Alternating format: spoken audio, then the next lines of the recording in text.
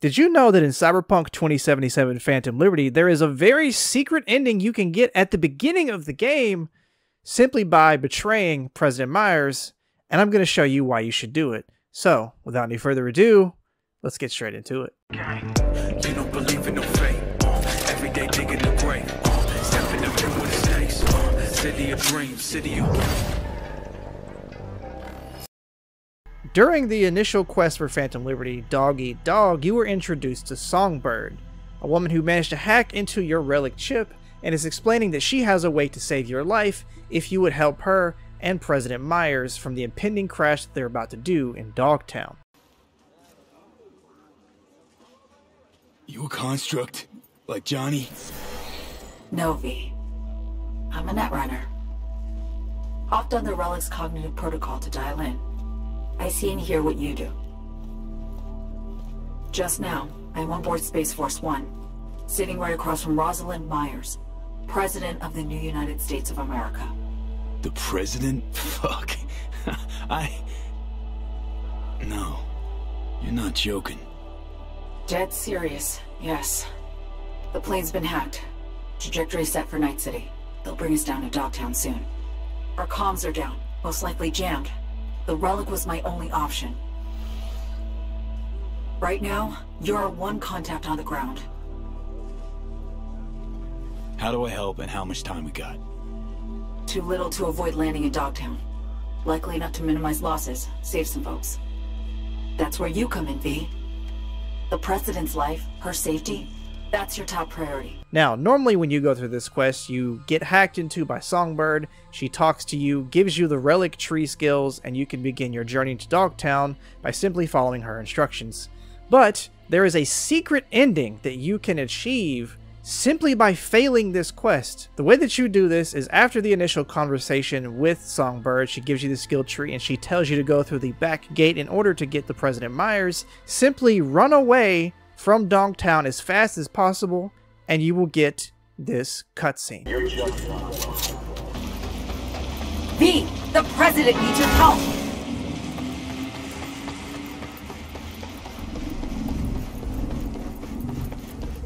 Motherfucking...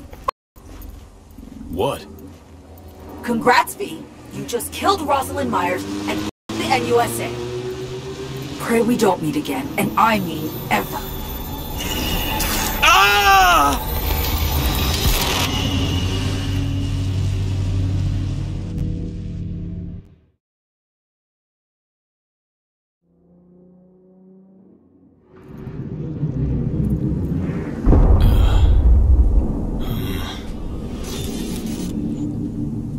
Still with us?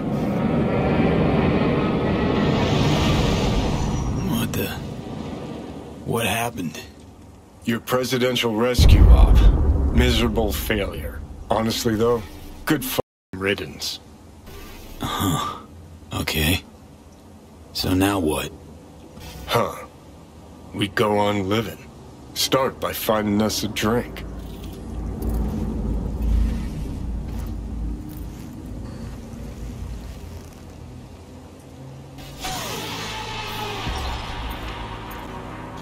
Now at this point you may be wondering, okay, well what happens to the President? Can I still go to the stadium and find her? Can I try to save her? Can I get to the car crash? Can I still get her iconic weapon, Hawk? The answer is no. I tried every which way possible. I followed the exact same route from how you're supposed to play this quest all the way to where Songbird takes you up the top of the forklift and you're able to go in there and help the President. There is no way that you can possibly get in there. You cannot hack your way to the top. Songbird is literally required for you to be able to get to that part of the game. And I even tried to go to the secret underground area where you're supposed to follow President Myers in order to get to your new hideout and all the other situations that occur through the mainline story, and I was completely unable to do that. So when you do this secret ending, you fail the entire main questline altogether, and there is no possible way of you interacting with Songbird, President Myers, Reed, or any of the other mainline characters, except for, of course, Mr. Hands.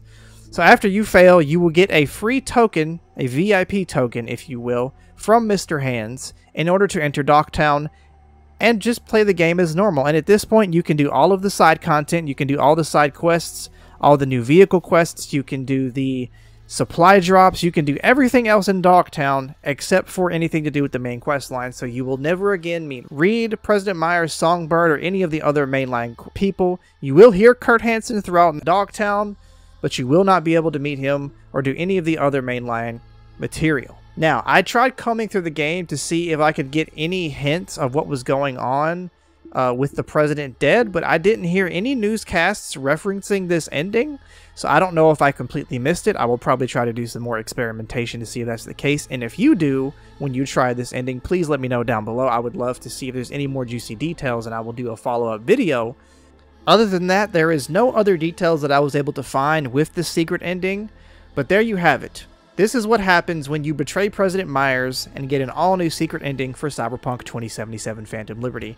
Now, finding this on my playthrough was honestly one of the most shocking things that I stumbled upon. Like, it wasn't even purposeful. I was literally trying to go do something in Night City and had no clue that I could fail this quest. And it was phenomenal. The fact that CD Projekt Red thought about this was one of the coolest things I have seen in a video game, and I have to deeply applaud them for how awesome that this is. But anyway, let me know what you guys think down below. For more Cyberpunk 2077 Phantom Liberty and other Cyberpunk content, make sure to like, subscribe, and support the channel. As always, I very much appreciate you guys. Until next time, you wonderful, beautiful, and fantabulous Choombas. Remember, Jesus loves you, I love and appreciate you, stay being bodacious, and until next time, I will see you later.